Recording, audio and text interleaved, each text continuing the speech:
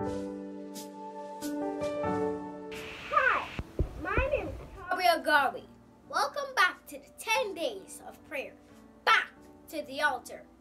The theme for tonight is Jesus, the early riser. The text is taken from John 4:23, and it says, "But the hour is coming, and now is, when the true worshippers will worship the Father in spirit and truth.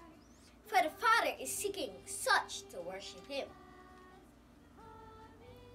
The key thought is, when Jesus was on this earth, He woke up early in the morning before the sunrise.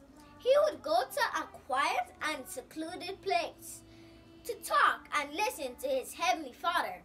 One day, after a full day of working and ministering to people, His disciples could not find Him.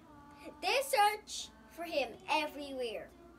And when they finally found Him, they asked Him, where was He all that time?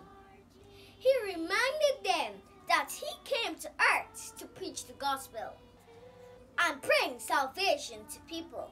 He prayed for guidance, power, and courage from His Heavenly Father to carry out His mission.